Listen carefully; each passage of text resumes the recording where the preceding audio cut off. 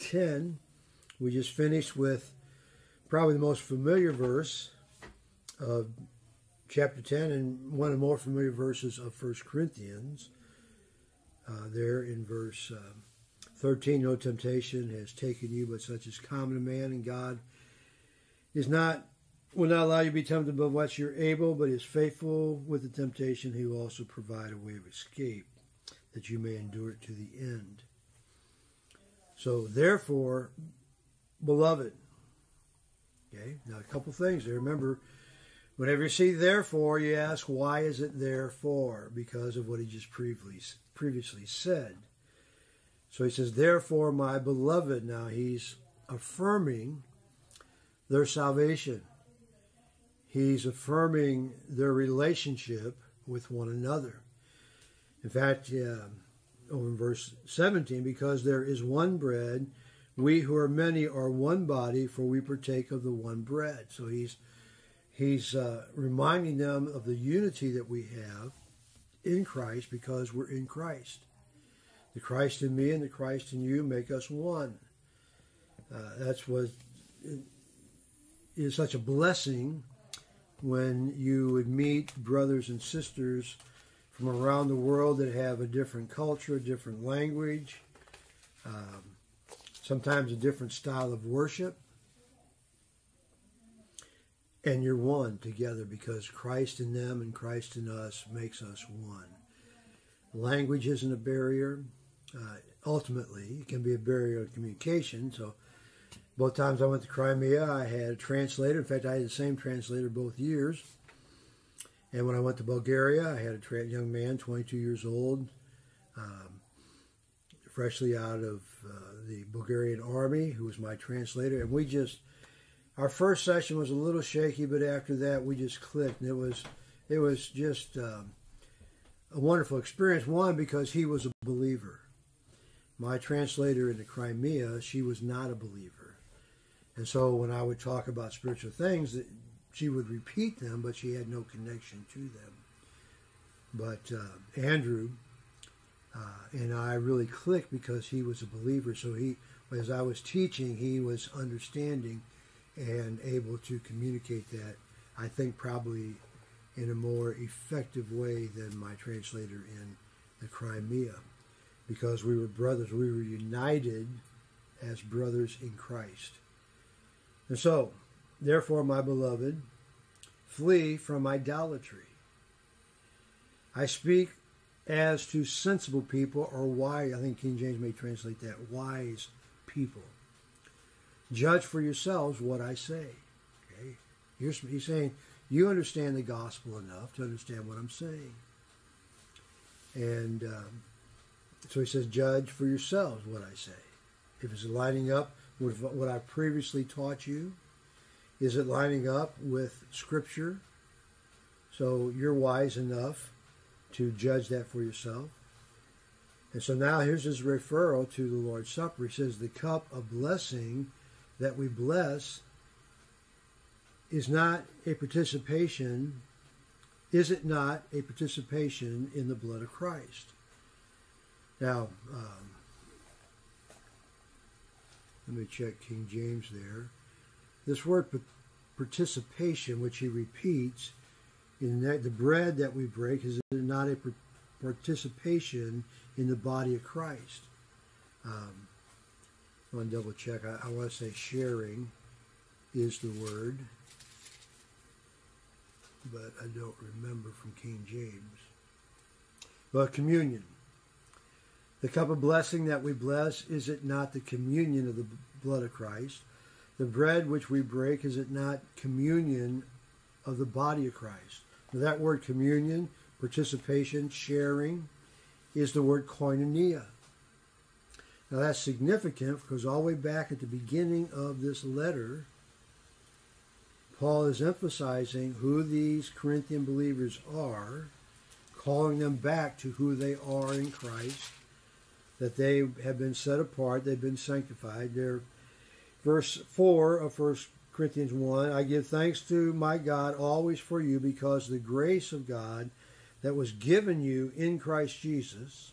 By the way, there's no other place we find grace except in Christ. Now, there's a kind of general grace that God gives mankind, but the grace that is saving grace, grace that makes us right with God, can only be found in the Lord Jesus Christ. That in every way you were enriched in him in all speech and knowledge. That's why he says you're wise enough to discern for yourself, even as the testimony about Christ was confirmed among you, so you are not lacking in any spiritual gift as you wait for the revealing of our Lord Jesus Christ, wait for his second return, who will sustain you to the end, guiltless in the day of our Lord Jesus Christ. Here's the verse, verse 9. God is faithful, by whom you were called into the fellowship of his Son, Jesus Christ our Lord. That's that word koinonia. We were called into fellowship, into koinonia. And he's saying here that the cup of blessing represents the means by which we are called into communion or participation or sharing with the Lord Jesus Christ, and we're called into koinonia. That word was used of a broken bone being put back together, and then it growing back together and becoming stronger than before it was broken. And so Paul's saying, now the idea here is participating in idol worship. Okay, he's saying we need to flee idolatry. Let me just jump ahead. Verse 18, consider the people of Israel are not those who eat the sacrifices, participants in the altar. What do I imply then? That food offered to idols is anything, or that an idol is anything? No. I imply that what pagans sacrifice, they offer to demons and not to God. I do not want you to participate or to be in koinonia with demons, because we're in koinonia with the Lord Jesus Christ. We are brought into fellowship with the Lord Jesus Christ. That's who we are. And we're not to be brought into fellowship with idol worship. And ultimately, he says, behind those idols are demonic activity. False religion is propagated by demonic activity. And I'm not talking necessarily about the boogeyman and darkness in the sense of a horror show. It's very subtle, very deceptive. And that's what false religions are. They're very subtle. Now, some of them are, but most of them are very subtle, very deceptive. The Mormons like to use the Bible, like to use their Mormon Tabernacle Choir and the singing of traditional hymns to open a door for people to walk through to get to their false teaching in the Book of Mormon and their other books that are not Scripture. They do not have the equivalency of Scripture. In fact, they are false teachings. They are heretical teachings. And behind that deception is demonic activity. And Joseph Smith didn't speak to an angel called Moroni. Whatever he got out of his own imagination or the instigation of the powers of darkness to help him propagate a false religion.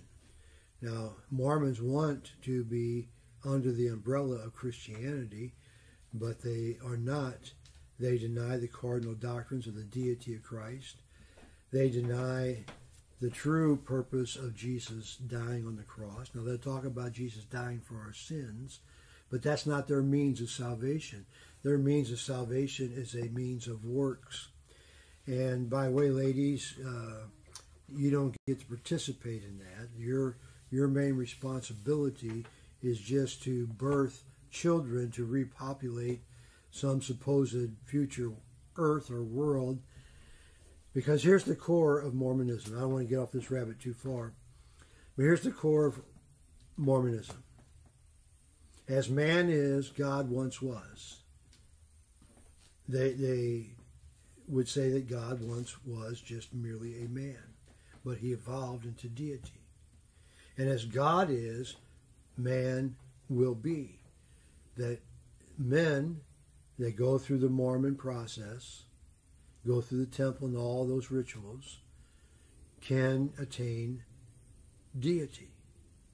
And then they're going to have their own little earth with a bunch of wives to have babies, to plenish that earth with people, and then be the God of that earth. As man is, God once was. As God is, man will be. It's a false religion. Jehovah's Witnesses, a false religion. Charles Taz Russell is a false prophet. And so behind these false religions, behind the idol worship that was predominant in Corinth, Paul is saying are demons. And when you would participate in that, you are engaging in koinonia with false teaching, with demonic activity, and Paul said that is not what we are as followers of Jesus Christ. So he says, I speak to sensible people. I speak to wise people. My beloved, he's affirming their salvation. He's affirming their true faith. And he's saying, because you have the Holy Spirit in you, you're sensible, you're wise, you can judge for yourself what I say. The cup of blessing that we bless, is it not participation in the blood of Christ, our union with Christ, our koinonia with Christ? The bread that we break, is it not a participation or a koinonia in the body of Christ? Now, we just had the Lord's Supper this past Sunday, and I'm agree with Zwingli from the Reformation that the elements are symbolic. The bread represents the body of Christ. The broken bread represents the broken body of Christ. The cup of juice represents the shed blood of Christ. Now, what those are referring to, what they're pointing to, is his death. His death on the cross. And what baptism does and what the Lord's Supper does, it reminds us of our koinonia, our participation in the blood of Christ, our participation in the body of Christ spiritually. That we are united with him in his death, broken body, shed blood. But we don't stay there. We're united with him in his resurrection. And we're to walk in newness of life. Paul's saying that's what we as believers are involved in. That's what we as believers are in koinonia, that we are been given, called into fellowship of his Son, Jesus Christ our Lord. God is faithful by whom you are called into the koinonia of his Son, Jesus Christ our Lord. And when we receive and observe the Lord's Supper, this cup of blessing, which we bless, we rejoice in, we give thanks for, not because these elements save us, but they point us to the one who does save us. They point us to our koinonia, our participation, our communion, our sharing in Christ, in his death, burial, and resurrection, and that we can walk in newness of life.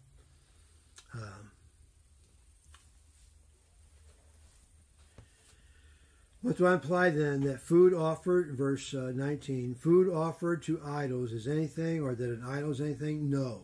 Paul knows that that food has no power, that idol has no power, but he's saying behind that idol is deception, is a means of compromise, is a means of union, koinonia, with the wrong spirit, the spirit of the age, the spirit of the world, And again, I'm not talking about necessarily witchcraft, Wicca, occult things. Engaging in false teaching brings us into the influence of darkness, not light. It brings us into koinonia, which is not godly. We are brought into koinonia, into fellowship with the Lord Jesus Christ. That's why Scripture uses the knowledge of light and darkness, that we are children of light and we should walk as children of light. So he's saying, I know that that food and that idol are nothing, but there is something behind them that can be dangerous and is dangerous. No, I simply imply that what pagans sacrifice, they offer to demons and not to God. I do not want you to be participants with demons. You cannot drink the cup of the Lord and the cup of demons. He's talking about compromise here. He's talking about no one can serve two masters, what he says in Matthew's Gospel. He's going to end up loving this one and hating this one, or loving this one and hating this one. James says a double-minded man is unstable in all his ways. You cannot drink the cup of the Lord and the cup of demons. Now, there's a lot of people in this world that they'll embrace Christianity, but they just add it to other religions. There's a scene in the modern version of The Mummy with Fraser, I can't think of his first name now, where he's the guy that discovers the tomb. And he's got this, I guess, Egyptian Arab individual that's kind of his guide. And when he's confronted with the so-called regeneration of the mummy, around his neck are all kinds of necklaces and symbols from Egypt, from Judaism, from Christianity, from all kinds, just a multitude. And when he's confronted with the mummy, he starts holding up all these different symbols, hoping that they're going to stay the power of the mummy. And a lot of people, they'll just grab from here and grab from here.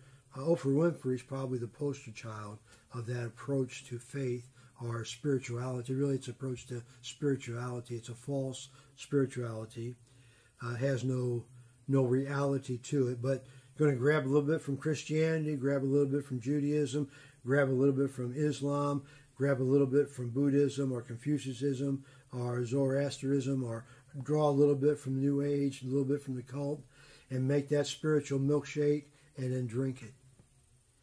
Paul says you cannot drink the cup of the Lord and the cup of demons. You can't mix false teaching with the truth, and vice versa. We're not to live in compromise. Shall we provoke the Lord to jealousy? Now, what's the first commandment? I asked this, I think Sunday morning. If it wasn't Sunday morning, it was last night, our Bible study down in the city. Thou shalt have no other gods before me, because there are no other gods. I can still hear my Hebrew and Old Testament professor, Dr. Garland, give the emphasis of that word before. He said what that really means is you are not to have any God before me, alongside me, or after me.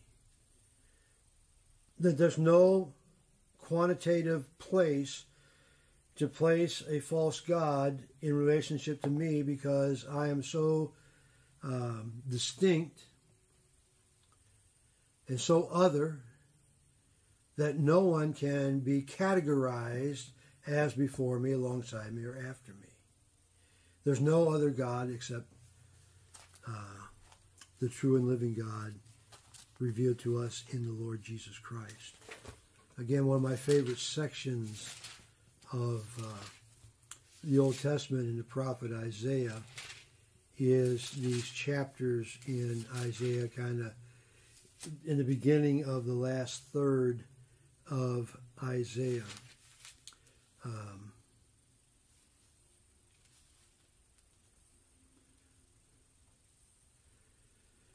Verse 11 of Isaiah 43, I am the Lord, and besides me there is no Savior.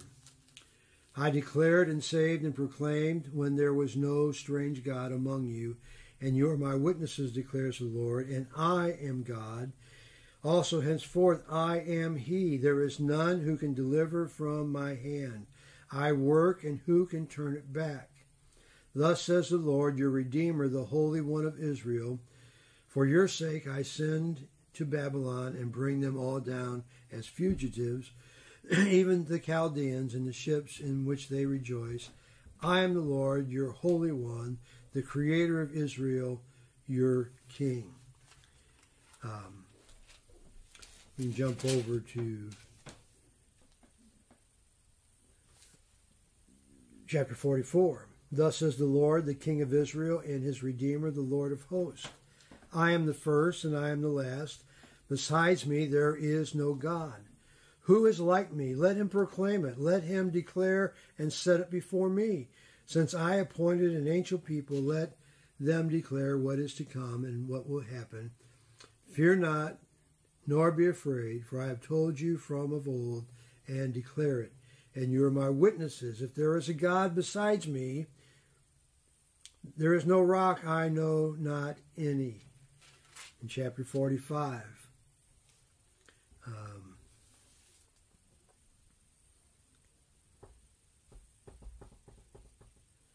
verse 5, I am the Lord, and there is no other besides me. There is no God.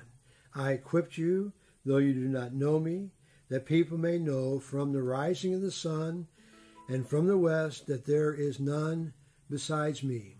I am the Lord, and there is no other. I formed light and created darkness. I made well-being and created calamity. I am the Lord who does all these things. Shower, O heavens, from above, and let the clouds rain down righteousness. Let the earth open, and salvation and righteousness may bear fruit.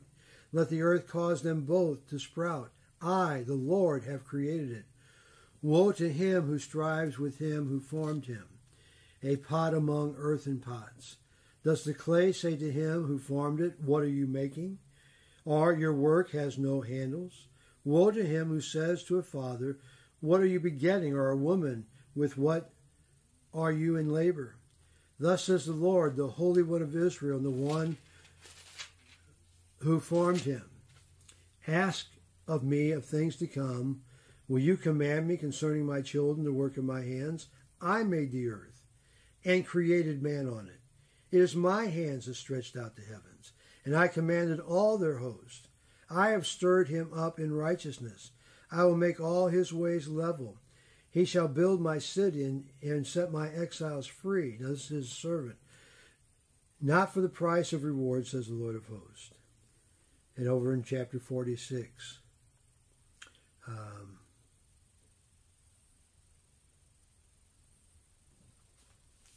Listen to me, O house of Jacob, verse 3, all the remnant of the house of Israel, who has been born by me from before your birth, carried from the womb, even to your old age, I am he, and to gray hairs I will carry you. I have made, and I will bear, I will carry, and will save. To whom will you liken me and make me equal, and compare me that we may be alike? Those who lavish gold from the purse and weigh out silver in the scales hire a goldsmith. And I've read this before, but it's good to hear it again. He makes it into a little g god, and they fall down in worship. They lift it on their shoulders. They carry it. They set it in its place. It stands there. It cannot move from its place. If one cries to it, it does not answer or save him from his trouble. Remember this and stand firm. Recall to mind, you transgressors. Remember the former things of old. For I am God, and there is no other. I am God, and there is none like me, declaring the end from the beginning and from ancient times things not yet done, saying, my counsel shall stand, and I will accomplish my purpose. calling a bird of prey from the east, the man of my counsel from a far country. I have spoken, and I will bring it to pass. I have purposed, and I will do it. Listen to me, you stubborn of heart, you who are far from righteousness. I bring near my righteousness. It is not far off, and my salvation will not delay. I will put salvation in Zion for Israel, my glory. So Paul's saying, we can't compromise. We can't give devotion to anything or anyone except the Lord. And shall we provoke the Lord to jealousy? Are we stronger than He? God is a jealous God. He guards His glory. He shares His glory with no one. And we're not to be brought into fellowship or koinonia with false teaching, with idols, false desires, or fleshly desires. That, see, whatever we give our devotion to, whatever we give our heart to, that is our God. That is our little g God. And as believers, we should not go down that road, because we have been brought into koinonia with the blood of Christ and the body of Christ. We've been united with Him in His death, burial, and resurrection, and we're to walk in newness of life. Now let's continue. All things are lawful, but not all things are helpful. All things are lawful, but not all things build up, edify. Let no one seek his own good, but the good of his neighbor. Eat whatever is sold in the marketplace without raising any questions on the ground of conscience. For the earth is the Lord and the fullness thereof. If one of the unbelievers invites you to dinner and you are disposed to go, eat whatever is set before you without raising any question on the ground of conscience. But if someone says to you, this has been offered in sacrifice, then do not eat it for the sake of the one who informed you. See, this is from the person offering the food, and probably thinks it's very special because it's been offered to an idol, and thinks that there's some kind of magical power in this food. Now, it's kind of like don't ask, don't tell. What he says, first part. If you have a clear conscience and you know that this meat is just meat, there's no power in it, and nobody connects it to a false god or an idol or a sacrifice, Paul's saying just go ahead and eat it. It's just food. That's all it is food. But if the one who is offering it to you makes a connection, again, probably with pride, probably with expectation of this having some kind of magical power, Paul says, do not eat it for the sake of one who informed you and for the sake of conscience. I don't mean your conscience, but his conscience. Because he says all things are lawful, but not all things are helpful. All things are lawful, but all things do not build up. See, again, this is emphasized, that he's emphasized in this section in 8, 9, and 10. Our concern is for others, and we put ourselves in the background. We don't exercise our liberty to the expense of a brother or sister. I do not mean your conscience, but his, for why should my liberty be determined by someone's conscience? If I partake with thankfulness, why am I denounced because of what I give thanks? Because of how it affects him, how it affects the one who's offered the meal to you, and their connection to false teaching and to idols and demonic activity. So verse 31, so whether you eat or drink, or whatever you do, do all to the glory of God. That's the bottom line. That's what we aim for. That's our target. The glory of God.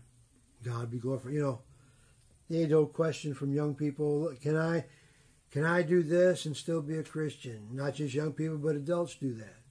Can I participate in this and still be a Christian? Well, probably in many regards, the answer would probably be yes. But the real question is, does it glorify Christ? Would you want to be involved here with Jesus standing right next to you? Because he is. That's what Paul talks about back in chapter 7 in sexual sin. Our body is the temple of the Holy Spirit. The Holy Spirit resides in us. And when we participate in sin, we drag at least the name of Jesus through the mud. So it says, whatever you eat or drink, or whatever you do, that kind of covers it. I mean, he's covered all the bases. Whether you eat or drink, because the context of food offered to idols. But he doesn't want to stop there. He just doesn't want to say this is just about dietary practices. He says, whatever you do. I think that would include how we talk, what we think about, where we go, what we participate in. Whatever you do all to the glory of God. Give no offense to Jews or to Greeks or to the church of God. Just as I try to please everyone in everything I do, not seeking my own advantage, but that of many. Why? That they may be saved. Paul's talking about being polite, being gracious, being merciful, being forgiving. Some of the best grudge holders are Christians, are so-called Christians. Some of the most unforgiving people are so-called Christians. I won't call them church people. In recent years, probably the last 20 years, I've shared with most churches I've been involved in that some of the best people I've ever met have been in the churches that I've served and been involved in. Jewels, gracious, loving, precious people. Godly, loving, kind. But some of the meanest people I've ever met, I've met them in church. And so Paul's saying,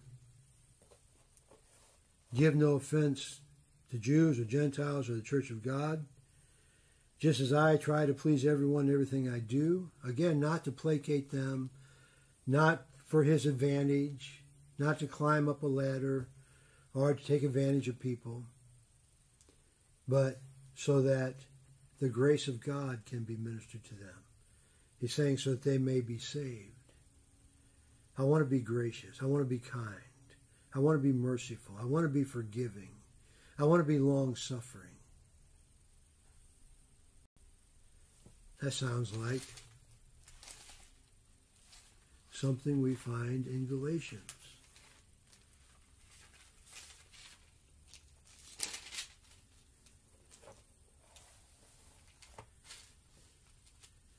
In chapter 5.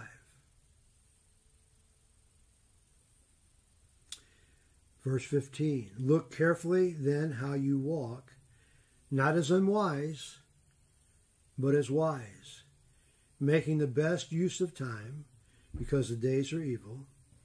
Therefore do not be foolish, but understand what the will of the Lord is. And do not get drunk with wine, that is debauchery. King James will say we're in excess.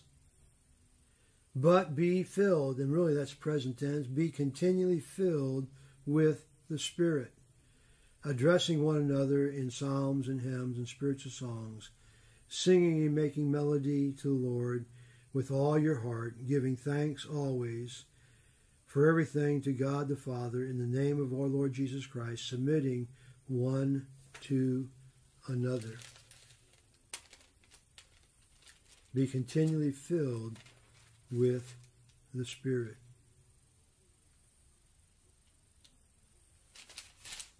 That's what Paul's talking about back in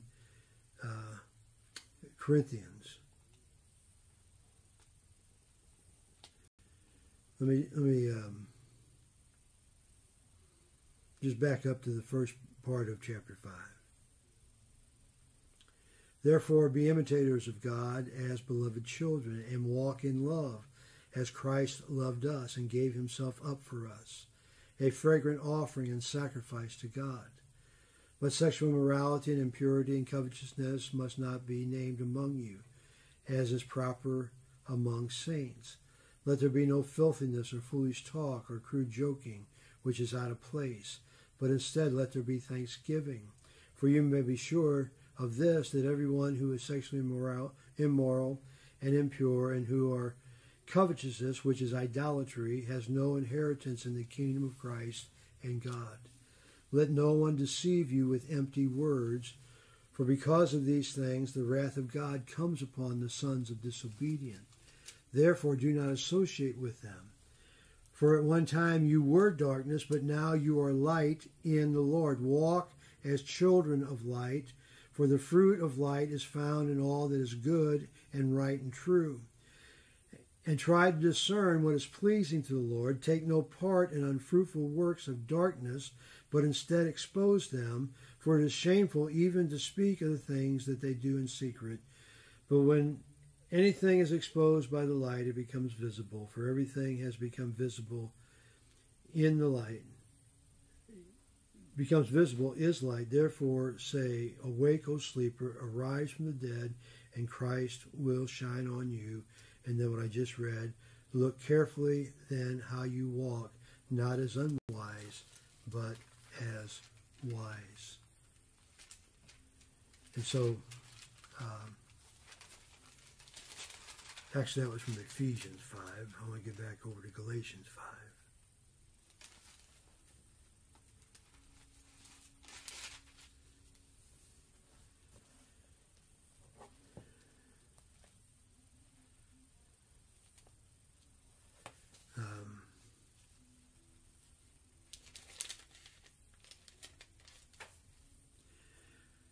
But I say, walk in the Spirit, and you will not gratify the desires of the flesh. For the desires of the flesh are against the Spirit, are lust against the Spirit, and desires of the Spirit are against the flesh, for these are opposed to each other, to keep you from doing the things you want to do. But if you are led by the Spirit, you are not under the law. Now the works of the flesh are evident: sexual immorality, impurity, sensuality, idolatry, sorcery, enmity, strife, jealousy, fits of anger, rivalries, dissensions, divisions, envies, drunkenness, orgies, and things like these. I warn you, as I warned you before, that those who do such things will not inherit the kingdom of God. But the fruit, singular, of the Spirit is love, joy, peace, patience, kindness, goodness, faithfulness, gentleness, self-control. Against such there is no law. And those who belong to Christ have crucified the flesh with its passions and desires. If we live by the Spirit, let us also walk or keep in step with the Spirit. Let us not become conceited, provoking one another, envying one another. So that's what Paul's saying.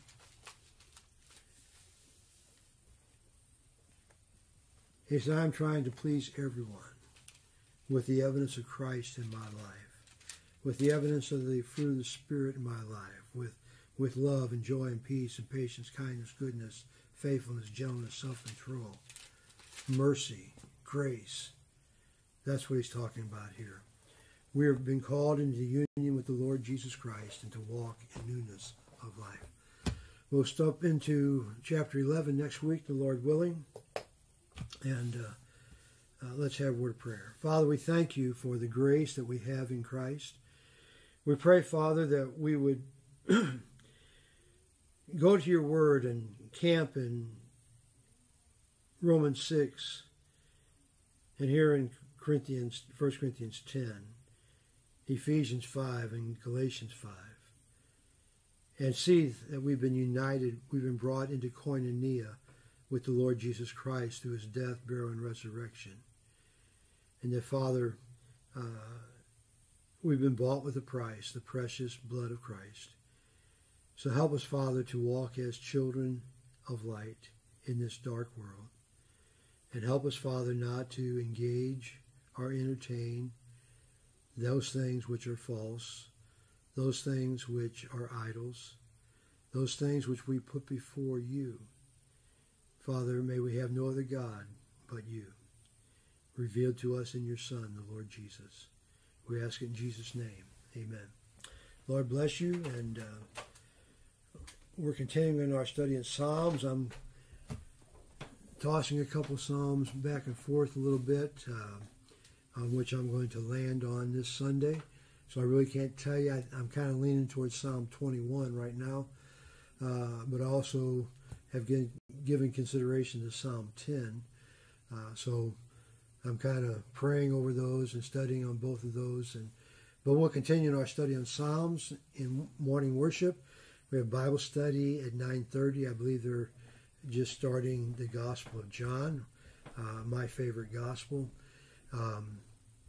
So if you have a church home, be faithful to your church home. If not, maybe come by and visit with us this coming Sunday at 10:45. Lord bless you. We'll see you next week.